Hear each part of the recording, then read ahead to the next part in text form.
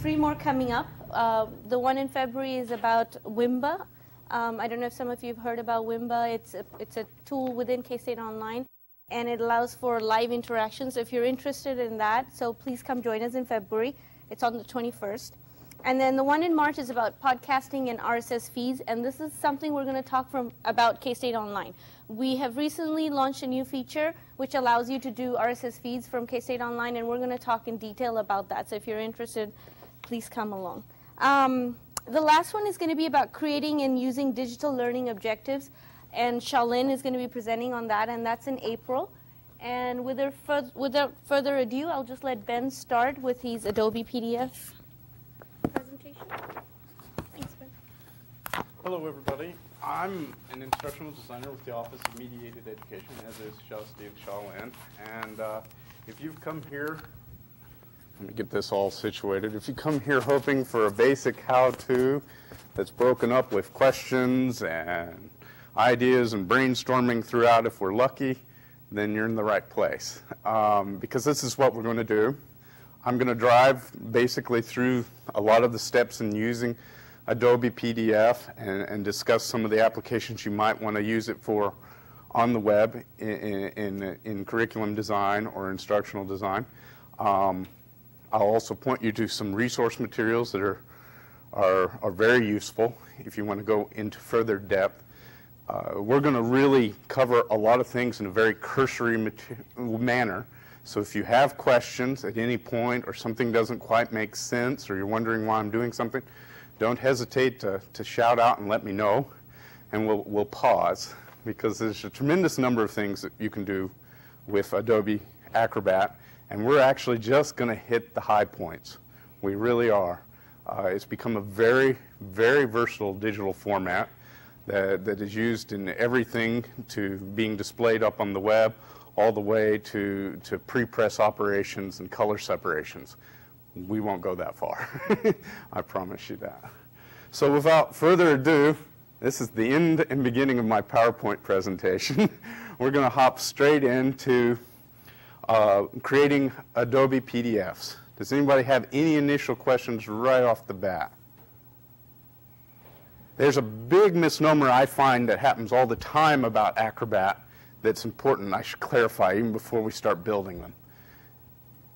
There is Acrobat Reader, and then there's the full version of Adobe Acrobat. Almost all computers come with Acrobat Reader installed, and if not, you can actually go out on the web and download it for free. This is basically a plugin that lets you read and view Adobe Acrobat files. However, it doesn't let you create Adobe Acrobat files, and that's an important thing to realize. This happens to me on a semester basis. Someone says, well, I do have Adobe, and frequently they just have the reader and they don't have the full version of the application. Once you have the full version of the application, which is relatively inexpensive, under $100, some departments will provide them. If you're teaching for DCE, depending on your coordinator, they'll help you get a copy of it. You can get it fairly easily, and it allows you to make PDF documents. Now, I shouldn't even backtrack a little step further. Yes, we have a question. I was just wondering, I also know about Adobe Illustrator. Does that make PDF files as well, or is it completely different? Good question. Illustrator's designed for actually drawing with a computer and creating illustrations, but it's part of the Adobe suite, and it will actually let you output PDF files, and you don't actually need Acrobat to output a PDF file with Illustrator. However, a lot of the really neat features that we're going to go over only exist in Acrobat and not in Illustrator. The purpose they put it in Illustrator so that they can trade files back and forth between other programs within the Adobe suite. So you could take things out of Illustrator and put them in Photoshop and then move everything into Acrobat and then ship it off to be printed. So they kind of all interconnect one way or another. You can actually create PDFs using Photoshop also, or Adobe InDesign, which is for page layout and pre-press operations. Acrobat is kind of the utility program that can be used to speak between them, and it creates a portable document format. In a lot of ways, it's a lot like printing. and that's one of those misnomers. We always think we're saving out to PDF. But really, when the computer creates a PDF, it spools it out like it would if it's going to a printer. But instead of hitting paper, it creates an electronic document. It's very versatile. It's a government standard. It's used in many places. You can find it in libraries anywhere. You can even create it with digital signatures and so forth. So it has a high degree of utility. It really does. And one of the wonderful things about PDFs or Adobe Acrobat is those files are cross-platform. It doesn't care if you're using a Mac or a PC or Linux. As long as you have the reader plug-in, you can see it. And the neat thing about that is that not only do you see it, you don't have to worry about differences between machines. It'll format it identically between all those different platforms. So when you print a PDF on a PC out into a paper format, or you print it off of a Mac, they come out looking the same. Now, there are very few things out there in the computer world that do this. And that's part of what makes it such an attractive thing to be using in e-learning in any fashion is because it's so versatile and the plugin is so accessible, and it really doesn't care about platforms. Also, typically, if you have like a text document, like a Word document, a PDF document will be frequently smaller. It compresses it, makes it more web-worthy overall. And since a lot of what we're pushing this presentation towards is using this in your curriculum, you're going to find that to be really, really useful. And there's some other features, like you can keep it from being edited. Students won't be changing your document. You can actually protect it, make it password encoded, and even other features so that they can't even select the text, although there can be some problems with that. If you have a student with accessibility issues in a screen reader, if you can't select the text, sometimes the earlier screen readers won't be able to read the screen. It'll just come up blank.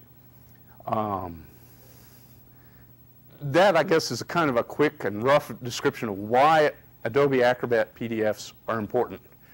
And I kind of want to just jump in because there's like, I don't know, almost 20 things I want to go over. And then I want to try at the very end to tie it all together and give you an idea of something you could do with it fairly quickly. My examples are going to be using what they call Greek text. There's not going to be any real words involved or anything. So if you can just visualize your own content in that place, that'll probably help you along in our journey. Any more questions? Because that was a good question about Illustrator. Okay. Yep. Am I still on? That slipped off. What you're really saying, I'm just trying to make sure I got this right here now. What we're learning here now, unless we have the Full version of full that. version, we're in no land. What was that last part of that? We're in Neverland, basically. Yes. But you can easily just walk down to the computer store and get a copy. I just want to make sure the versions you might mention. There are two versions. Yes, I should truthfully mention that. There are two versions of Acrobat. This happened actually back in 6, I think, is when the split began. We're currently with version 8. Now, I actually don't have version 8 on my machine. I have version 7. The link I have at the end of that document that gives you references, gives you a curricular guide for both 8 and 7. And if you search the Adobe site, you'll find earlier versions. But back at version 6, they split Adobe Acrobat into two products. They have the standard version and the pro version. And the big difference is the standard version will do 98% of everything we're going to show today. The pro version will let you do some of the high-end functionality like I was mentioning earlier, like color separation for pre-press jobs and so forth. There's a lot more utility buried into the pro version. And truthfully, most of you probably won't need that. I have it there just because I like to play with the extra tools more than anything, so that's why I have it on my machine. Yes? Standard version create forms? Yes, yes. All of them will create forms. There's no problem with that whatsoever. I'm having a lot of trouble with my mic. It slid down somehow. Okay. All right. So without further ado, I'm just going to go ahead and hop straight into creating a PDF. Once you install Adobe Acrobat, it tends to send out little hooks into other programs, specifically Microsoft Office programs, so they can be easy to use quickly. So you'll actually find new buttons on your toolbar the moment you have it installed. And as you'll see, these 3 buttons here are what appear right off the bat. And this is just a little side note. If you're formatting your hard drive and installing all your software in again, try to install Acrobat last, because if Office isn't there for it to hook into, it won't send out those little hooks to hook in there and put all those buttons. But the Office apps, Word, PowerPoint, and so forth, will pop these buttons actually straight into the to your toolbar. So here's my example again, as I was pointing out. I have a picture that I put in, and then a bunch of Greek text that really shouldn't mean anything whatsoever. And this is what we would call my source document. Acrobat in of itself, you don't actually use to, per se, create documents. Most documents come from another application, like Word or Internet Explorer, or PowerPoint. These are the ones you're typically going to use. If you're getting into more high-end things, it'll be things like Quark Express or InDesign or Illustrator. But typically, you create your document using one application, and then from there, you go ahead and create your PDF. The easiest way to do it with Word is just simply click the button, and then it'll open up this window, and it says Save Adobe PDF File As, and then I'll go ahead and click Save. Then it'll start converting it, and when it does this the first time, it may take a little while because it's actually opening Adobe Acrobat. And if you don't already have Adobe Acrobat open, your computer could chug a little. It really can. It can take a couple of minutes depending on your machine. And then all of a sudden, we're in Adobe Acrobat that quickly. Now, not all applications that you're working out of are going to have that friendly little button. You may be using a version of WordPerfect. You might be trying to pull down a web page from Firefox or something to that effect. So we'll just kind of hop over as an example to our web page, where you can actually find these later. This is kind of a plug for the roundtables. If you go to ome.ksu.edu/id/roundtable, you'll find these sessions on videotape and the handouts that come with it. If you wanted to save out a website as a PDF, you actually have to go and print it like you would a print document. So you would go to File, Print, and then you would select it from your printer choices, and you'll see one of them that says Adobe PDF. And you would select it just like it was a printer. And then you click OK. And then it will ask you where you want to save this.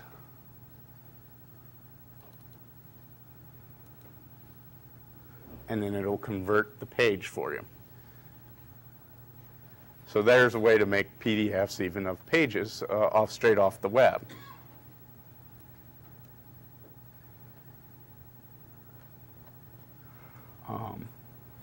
I'm going to go ahead and close this because that's not where we want to be. Any questions so far about creating a PDF? As you can see, it's a fairly simple, straightforward process. It shouldn't hang you up too terribly much. Then the next thing we can do is actually reorganize our document once we get it into Acrobat. What you would do is just simply click on your Pages tab, and you'll see all your pages right there in your document. Now, this is a 2-page document, so it's not very long or elaborate. You'll see this little red square over to the side. That's actually showing what's in my viewable pane over here to the right. So don't let that freak you out. If I kind of scroll down a little, you'll see it moves. A quick question before I forget. Mm-hmm. If you haven't got Adobe Acrobat right now, can you still get on your website and see this? Absolutely. There's not any problem with that whatsoever. You might need the reader, and the middle link It actually gives you where to download the reader if you don't have it on your machine. So you'll be able to get all this information and go accordingly. Now, once you've clicked on the Pages tab, reorganizing your document after you've created the PDF is just a matter of drag and drop. You can just shift things around. Now this is my first page. My last page suddenly became my first page. Yes? Say resize the pages so that you can make it PowerPoint size, for instance, with a document like that? Normally what it'll do is actually, it'll come out in the size of the original document, is what it'll do. And that's a good question and a good example. And so why don't we just go ahead and open up a PowerPoint and create straight out of a PowerPoint so you can kind of get an idea what that looks like. I have a sample that I have here. And this sample is actually from a whole different project, and it's just a template that people would fill in for a mock-up of a project. And come on, wake up. Got too many applications in here. All right. So this is just a PowerPoint right there, and it has that horizontal format versus the vertical format. And there's my button, once again. Or I can always do the file print method, either one. My default printer for this laptop actually is PDF because I'm moving around so often. I'm frequently not hooked to any printer reliably. So you would just print it off. You'd ask where you want to save it, and then you would just drop it in there. And then print, and then right here we have some troubleshooting coming from the original PowerPoint, which is not particularly helpful.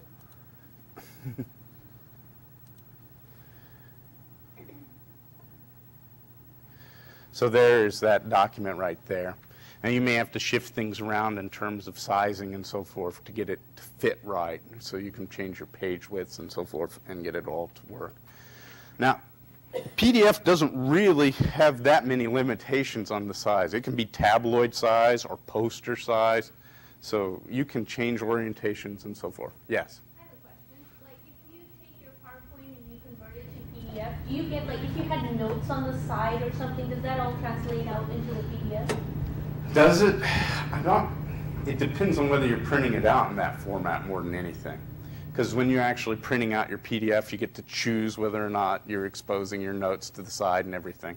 So it prints out like it would come out of your printer.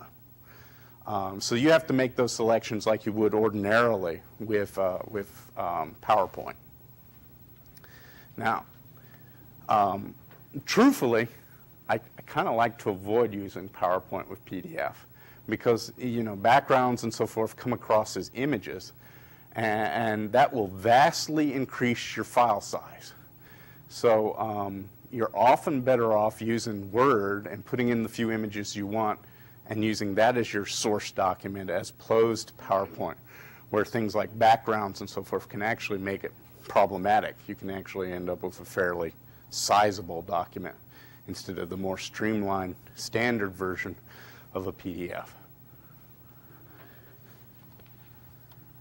And we'll go into that in more detail here towards the end because we'll get into the whole things of text versus image and what that means in creating a PDF document. And I have to keep track of time because as I said, we got a lot to run through. You can add pages. So there's a couple of ways to add pages. I could open up a different document. We'll go ahead and open up one that comes from the actual Acrobat site, the Acrobat's top 10 features for educators. And I can just click and drag and drop pages between Acrobat applications. So, I mean, I can just get them both up and running and click my Pages tab so they're both there. You may actually have to, if I remember right, tile this, window tile, horizontally. I thought I did horizontally. Window, tile, oh, I did horizontally and wanted to do vertically. This step actually isn't in your directions here. This is a way to change the view. So I have two documents up side by side right now. And what I can literally do is I can take pieces of one document and drag them into the other, just selecting pages from the page view and drag them across. And then I can close this one that I've added from, and I'm just going to close it without saving any changes. And then I'm back to my original PDF here. And so I've added in 3 pages from this other document just by dragging and dropping. Now, if I don't want these pages, by the same token, I can just select it from the page view and hit my delete key, and they're gone. So I can get rid of them just as quickly and just as easily. Using that view, can you also delete part of the document? That you actually can't do. And this brings up an interesting point. PDF is kind of a destination point for documents. Editing documents is, as you will find out as we go through, cumbersome. It almost invariably is easier to go back to your original source document, make all the changes you want, and then print out the PDF again. It really is. Editing in Word or PowerPoint is a pretty easy thing to do. As we start editing, as you'll see in Acrobat, you'll see it's kind of clunky at best, because it's kind of like editing a page after it's already printed. And we're doing kind of the virtual equivalent of whiting out and typing back over it. So it's really a clunky endeavor, and it's almost too painful to do 9 times out of 10. The only times you'll ever typically do it is for, say, for one reason or another, you're creating a PDF document and you're getting a kind of an oddity happening as you're printing it out, you know, like a particular paragraph is not flowing quite the way you want to, or you've missed a couple of words for one reason or another. If it's a little thing, then often it's easy to just jump in and add it back in, because you may be having some error in the translation between your two applications, between, say, Word and PDF. That's a very infrequent occurrence. It used to happen a lot more back in the days at Adobe 5 and so forth. You see it less and less. Page numbers is Yeah. like that. Yeah. Yeah. Okay. There's one other thing we call extracting pages. And I'll just go ahead and use this. Some of these directions I give you a couple of ways to approach it, because you'll find out in Adobe there's about 3 ways to skin the cat every time you do everything.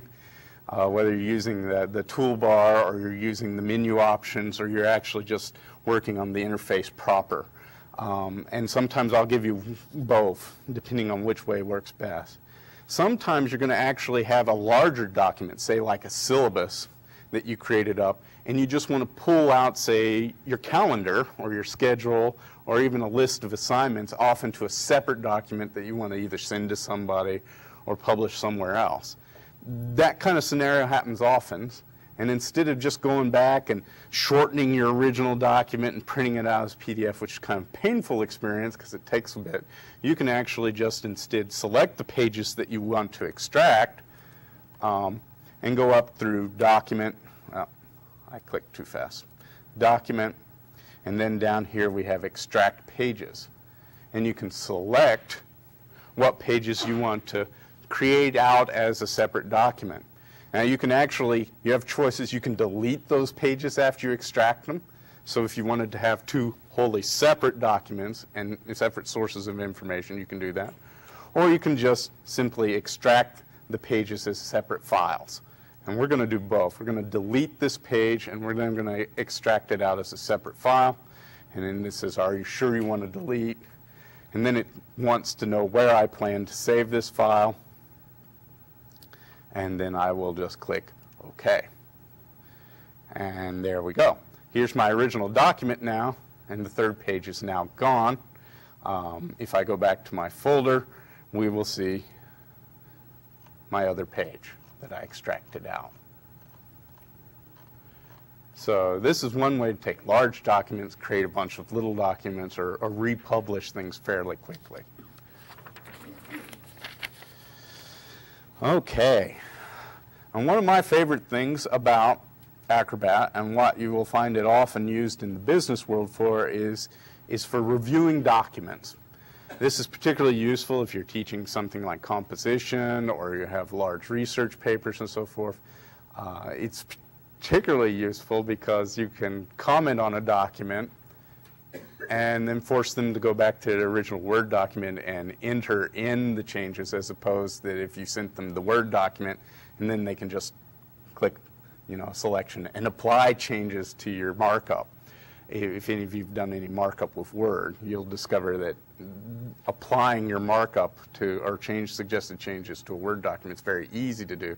If you do it in an Adobe document, then they have to go back to the original document and actually make the effort to make the changes themselves, so they become more involved with the process.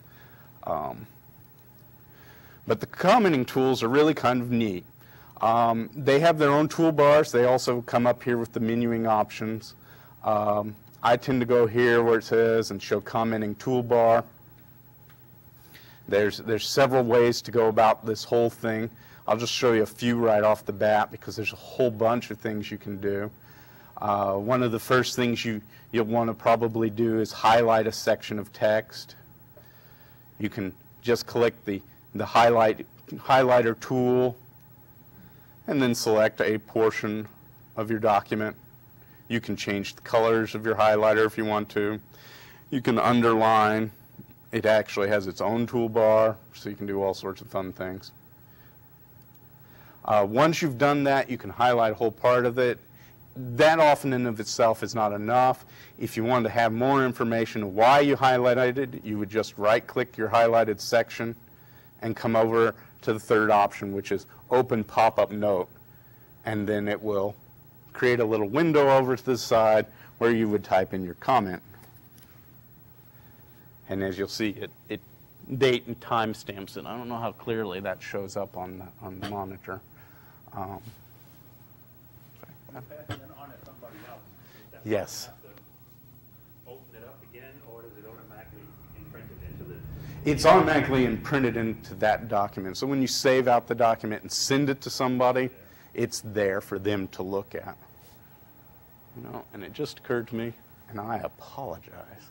I've been fighting through a soft focus through this whole thing, and that's not particularly fun, so I apologize for that. Yes. You can choose to print it so that your comments pages are printed out and it's keyed to little numbers in the PDF text that show up, which I don't like looking at stuff on the screen sometimes. So if you send me something commented, it's easy for me to print it out. Yes, it will print out tons and tons of pages because it prints out the comments pages as separate, but it can be it can make it a little easier to read. And also when you mouse over the comments, those little boxes pop up on the screen. Kind of cool. All those things, as she mentioned, are available, and they're actually kind of beyond the scope of what we have time to do.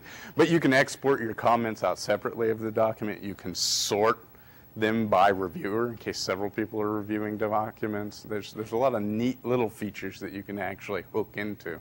This is a particularly powerful thing. But you're right, you can print them out separately. And truthfully, I still print out a lot of things because reading on the computer screen will wear on you over time. It really will. Just a couple of other quick things that you can do. You can apply notes directly to a point. And then type in comments again. Helps if I type right. You can actually right-click on this, and you can even, mark with check, get status, review, migration, reset, pop-up location's my favorite. Then you can actually just move it over to the side so it isn't blocking your text. And that way they can see where it hooks to. Yes? What would be the difference between the comment and the note, the way they're handled? The comment, both of these things are actually notes that we've added to the side. One way, the first way I showed you is how to highlight text and then trigger a note action. You don't necessarily have to trigger a note. You can just highlight text. This one actually pinpoints a point, and it can actually, be right on top of what you want them to look at. It could be a picture. You could say this picture is inappropriate and just pop it right in the middle of it and leave it right there. What I did was just pick my selection point, right-clicked on my note, and then repositioned it to the side, and now it indicates where it is. Anytime I roll over it, it'll show you which point it indicates. This is once again just a note tool. If we can even go a step further, if I go to comments and show drawing markup tools, you can create arrows, and then I can double click those and actually put in a note once again. So you can get very specific and detailed to what you want to highlight and so forth. You have stamp tool options. So you can do a lot of things like witness, rejected, initial here, accepted, reviewed, revised, confidential. You can even do things like text editing, where you can use your selection tool, which is right up here on the bar, and select a portion of it. And then you can actually, replace selected text, insert text at cursor. There's a lot of things you can actually do. And we only cover a few of them. If you want to go even further, as I said, at the very end of this document, I refer to a curriculum guide for both Acrobat 7 and Acrobat 8 for educators. And it's the 7 version's a 129-page document, which I actually have printed off if you all want to look at it, of all sorts of things that you can do. And even then, it's still just a cursory view of all the features and things that are available to you with Acrobat. Assuming you can move your note location around so the person can read what's controlled by the note? Yes, yes. And they can even at times, if they want to, they can, hide the notes and open them up again. So there's no reason for it to be impeding your entire view at any given point in time. So you can close your notes and so forth. All that is available to the user. Now we're going to do an actual little bit of text editing, and as I said, it's kind of not fun in any sense of the word. No, I've done a lot of text editing with Acrobat. It's not fun. It's easier to go back to the source document. It really, really is. You would start from your menu option typically, go to Advanced. I believe it is. Don't I have it down here as Advanced? No, Tools, my bad. Tools, Advanced Editing, and then all the way down at the very bottom is Show Advanced Editing Toolbar. And this will give you the bulk of your features and a lot of what we're going to do for a little while here. Right over here at the very end is your touch-up tool. This is where you will click this button to select sections of text. And so right now I'm selecting, when you click it, it'll first of all highlight the block of text, and then you'll actually have to click it again to get, say, the specific sentence. Once you've done that, now it's ready to grab onto it. And as you'll see, even on the screen, it looks kind of dirty. This is really one of those things that Acrobat is not the best at. It really isn't. Once you've done that, then you just click and drag to select, you right-click, and you go to your properties. And then you can actually change things, What if we wanted to do a different text type? Let's get something a little more meaningful, something that'll be obvious, like Arial, or even better yet, Arial Bold. And you can change your color. These kinds of things are available to you. If it is tagged, which will come up again towards the end when we start talking about accessibility, you can change the tag. And all those kinds of things. When you're done, then, as you see, we've made changes. Now that's Arial and bold right there. Now using that same tool, we can go in and we can actually add text. It's a little trickier. Let's say I go to the end of this paragraph using my text touch-up tool, and then you can do a kind of a control click. It'll ask you what you want your new text to be, under what font. So we can go back to the Times Roman. You can actually change the format of it. When you're ready, you go click, and then it places it in there, and you can type in your new text. Except it did not. Control click.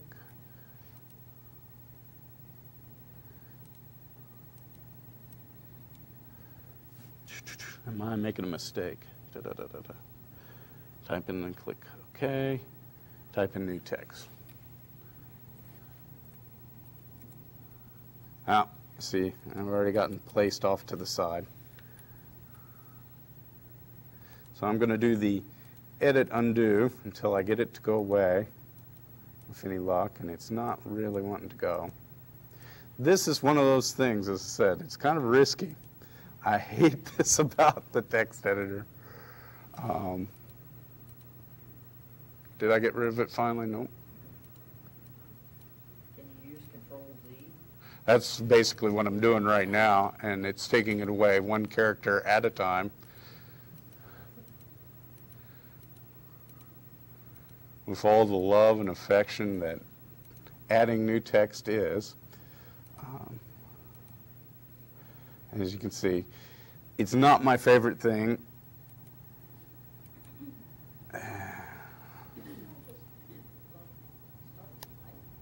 And it's just not wanting to be down there.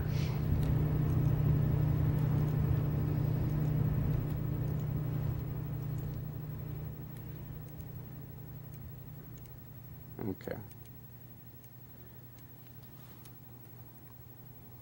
There. And it kept repositioning itself at the beginning of the text box, which is my fault. I'm just not paying attention to where my crossbeam was showing up. So you can actually enter in your new text. Once you're done typing in your new text, you can actually make changes to your new text by going to the properties, and then once again you can change its appearance. Make sure to highlight it.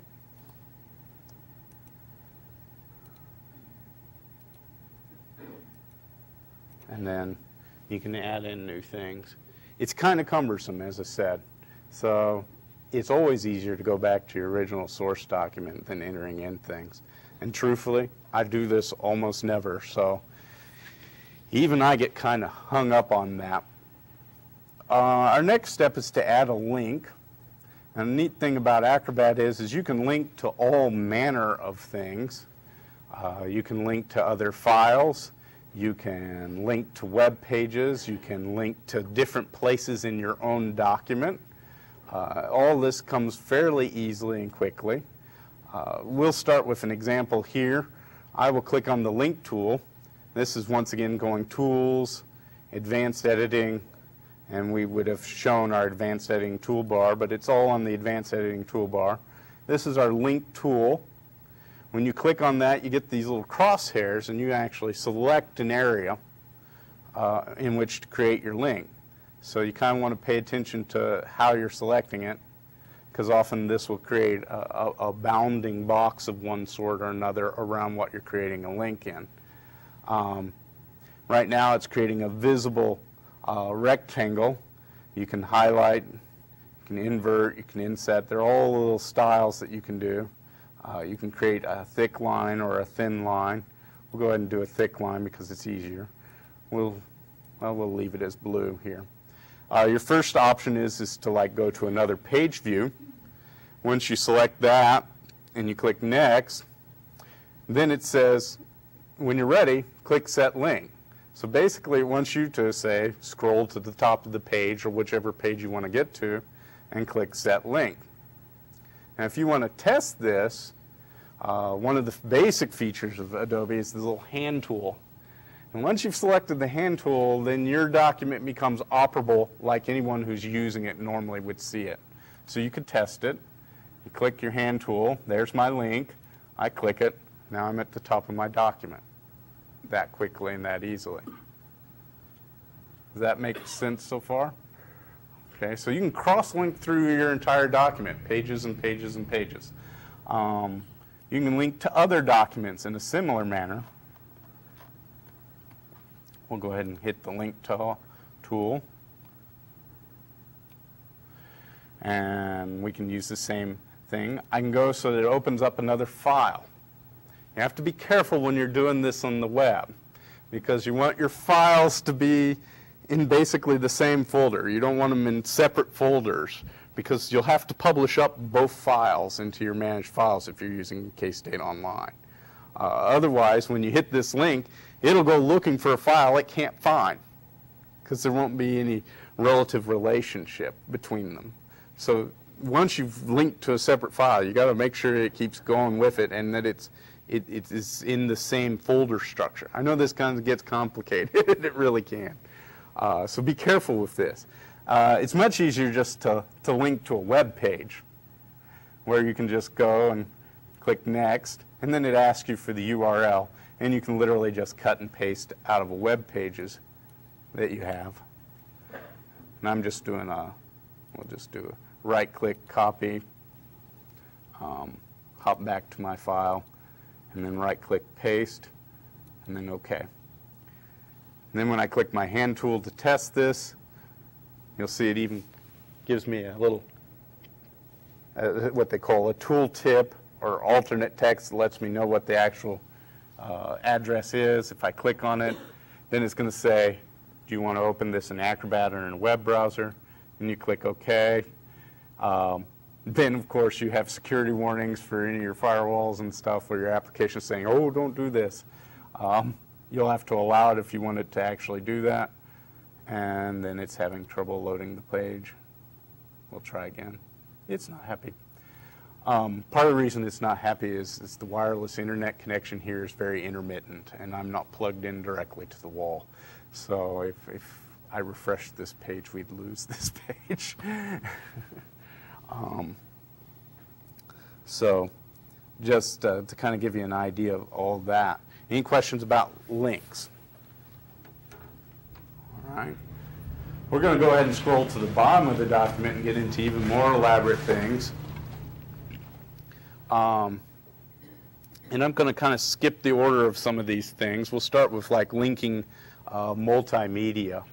In case you wanted to embed like a movie clip or a sound clip, these are the steps you'll want to take. Be careful doing this, because multimedia clips are not going to make your document any smaller. Your document will become proportionally larger to the size of the multimedia clip. It's not going to be compressed by embedding it into a PDF. The upside is, if you're not quite sure how to embed, say, like a QuickTime movie into your web page, this is an easy way around it, because you can just embed it into your PDF, and then they can use it that way. One other downside, though, is whatever clip you're going to put in there is not going to stream off the server like it would. Some files are what we call streaming files, and you'll progressively see them as it downloads. Once it's in that Acrobat file, you pretty much have to download the whole Acrobat file before you get to the media clip. Whereas if the media clip's kept separate, you may not have those issues. I'm going to go ahead and throw in a quick clip here. I'm going to select this tool. Once I've selected it, it basically gives me the crosshairs again, and I can create a bounding box. And then it just wants me to select where my file is. I'm just going to browse to a quick file location, and I have this one. And truthfully, I snagged this off the web as an example. It's a Windows media file. I'm going to leave it at the Acrobat 6. You'll find if you downgrade to the earlier compatibility with earlier version, your choices and types of media clips drastically reduces. You can also retrieve what they call a poster from the movie. This is how it will appear in your document. When you do like retrieve poster from movie, it actually takes the first frame of the movie and pops it up there as kind of an icon for the document.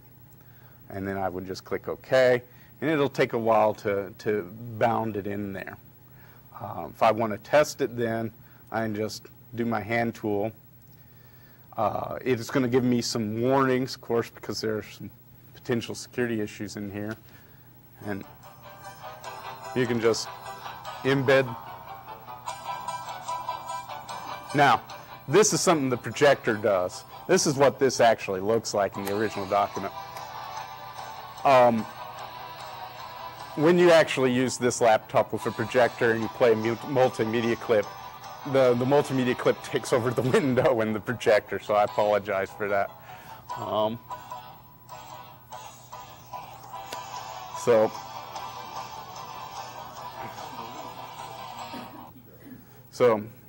that was just to give us kind of an idea of some of the things you can just embed in there. Yes? Will the person using the computer have to have a player for that type of Absolutely. So that's an excellent question. You very much need whatever plug-in for whatever type of multimedia is you're using. And there are ups and downsides to each and every one of the different applicable players. QuickTime files are really nice in one way because they give you nice, crisp, clean files, but they tend to be a little larger than the other players. Window Media's files tend to make very sleek, small files, but they're not as sharp, and they can be problematic in getting a Windows Media Player on some Macs. So be forewarned about that. Also, there's some digital rights management issues that can crop up if somebody's pushing out the wrong type of Windows Media file. That will trip up on some Windows players. Real Player, once again, not everybody has that plug-in and kind of have to go out of your way to get it. But it, in fact, probably offers the best copy protection out of the three players. And that's just kind of a rundown, real quick and dirty. So we inserted in our linking to a multimedia file. The next thing we're going to do is insert a text field. This is probably one of the more useful things to a lot of you, if you wanted to start creating forms and so forth. And I'm kind of got ahead of myself here. When you get your advanced editing button, by default it comes up to your button tool. If you click the little downward arrow, it'll allow you to select from multiple choices of types of form tools you can pop in here. We're going to pick the simplest. I do recommend you download that document that I refer to at the end of your handout if you want to get into some more elaborate forms, or use the help that's in Acrobat, which is pretty extensive, if you want to use some of the more elaborate form tools. We're just going to do a simple text field tool. Once you select the text field tool, you get the little crosshairs here, and basically you will be drawing a box. There you go. And when you've drawn your box, let's undo that. I'm not happy with that box. We'll try it again. We'll do a little box, and we'll just do a little box. Once you've done your box, you want to go in and name things, starting with the General tab. You know, we can put in things like date. This little field here that's called tooltip, this is referred to in a lot of other applications as alternative text and so forth. This is really important for a lot of screen readers in terms of accessibility and so forth. It also means when you roll over it, you'll get that little hint of a window. You want to have those things filled in also. You can change your appearances and so forth. I really recommend putting some kind of border around it so they actually see where the field is. Otherwise, it's just an invisible field out in the middle of your document and you don't see anything. You can enter in, you know, scroll long text, allow rich text formatting if you want to do things like HTML coding in there. You can limit the number of characters. You can make it multiple lines, all these things. Since it's just date, we're going to make sure we're going to limit the characters. One of the last things you're going to want to do here is click to your Format tab. And if you leave no format there, it's just basically a cell that you can enter in text into. In this case, you can only enter in 10 characters because we limited it. But there are some predetermined formats that are in there, like date, time, percentage, number. You can also put in some specialized and custom settings in there. If you select date, then it gives you a whole different variety of ways to visualize the date. And you just select one of them. And that's what it's going to be expecting as it's formatting. So you might warn them in the text of your document, this is what I'm looking for. Otherwise, they can get frustrated. Once they've done that, then this is the way that'll look when I do my hand tool they'll have here. And let's see, there's no point of reference because I haven't typed date before it. So really, when you build your document, you kind of want to put your headers and so forth to anything that you want to later build a form around. You know, date column, colon, or, you know, write a description about yourself as a header and then put the text field below it. If you don't put those things in there, they're not going to appear in there. You're going to have to go in and add text, and that's, as I said, we've seen is kind of a pain. You can reposition these things once by just clicking on your text field tool, and you can actually move things around if you need to.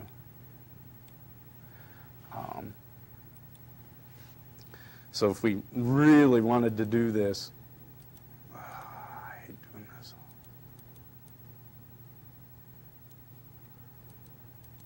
I'm not sure it's going to let me to do it with the media above. It's probably not. So we'll just go ahead and leave that there. So it's really important to kind of plan out your document with your source document before you actually go into the PDF format.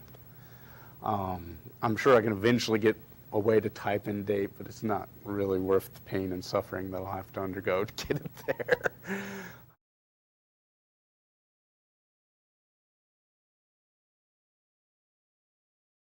We will listen The to Landon Lecture Series. Chemicals are developed. I would like to take a moment to congratulate all of you who are graduating today's virtual commencement. Kansas State University's Office of Mediated Education.